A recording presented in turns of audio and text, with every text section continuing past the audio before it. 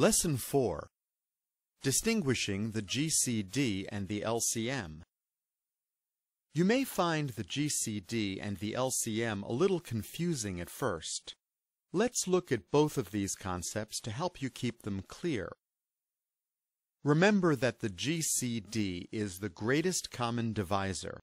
For example, the GCD of 4 and 6 is 2, because 2 is the greatest number that's a factor of both 4 and 6. In contrast, the LCM is the least common multiple. The LCM of 4 and 6 is 12, because 12 is the smallest number that's a multiple of both 4 and 6. As another example, the GCD of 6 and 9 is 3, because 3 is the greatest number that's a factor of both 6 and 9. And the LCM of 6 and 9 is 18, because 18 is the smallest number that's a multiple of both numbers.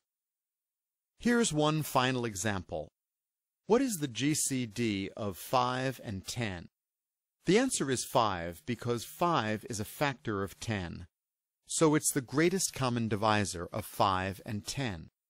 Now, can you find the LCM of 5 and 10? It's 10, because 10 is the smallest number that's a multiple of both numbers.